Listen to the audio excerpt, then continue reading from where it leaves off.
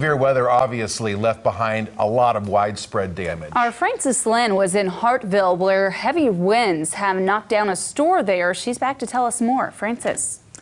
Yeah, David and Heather, I was at the Town and Country supermarket where there was severe storm damage to the store. I spoke to the store manager and owners about what happened.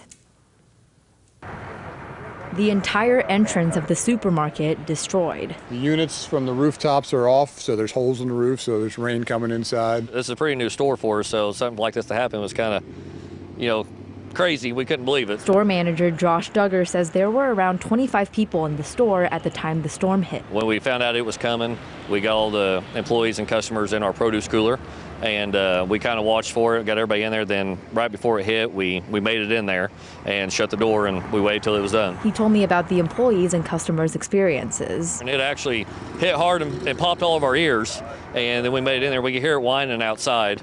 And, within a couple minutes, it was all over, but we could hear stuff hitting, outside the store. Duggar said they were in the cooler for about 10 minutes. We didn't get any service in our cooler, so we couldn't call anybody. Everybody was worried and couldn't get hold of any of their family or anything. So they were scared, Yeah, everybody was scared, but there wasn't much we could do except sit there and wait. Fortunately, nobody was hurt and everyone got out okay. First thing we did is we came out and into the store. The ceiling had fallen in. There was rain coming in. Everything was wet. Store owner Joe Palizzi told me their immediate next steps. The very first thing we need to do is get this stuff removed and get the building boarded up. And what nearby residents can do when they need to get groceries. Well, we've got our Mansfield Town and Country down the road there in Mansfield, which is where they shop for those who remember when this store burned down 8 or 9 years ago now.